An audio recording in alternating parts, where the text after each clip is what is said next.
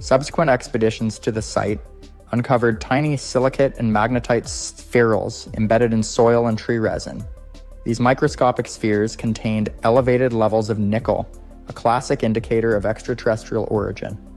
Analysis of peat bogs in the region also revealed a distinct layer dating to 1908 with higher than normal concentrations of iridium, an element rare on Earth but common in meteorites.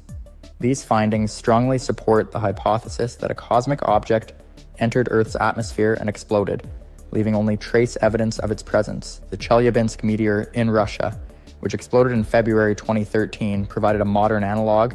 At about 20 meters in size, it created a powerful airburst that shattered windows and injured over 1,500 people, demonstrating on a smaller scale how a fast-moving object can release enormous energy in the sky.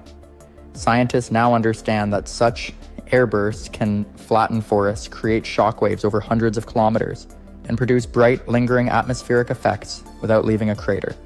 Debate continues over whether the Tunguska object was a comet composed mostly of ice or a denser, rocky asteroid. Some models suggest that a cometary body would account for the bright, glowing skies observed across Europe and Asia for several nights after the explosion.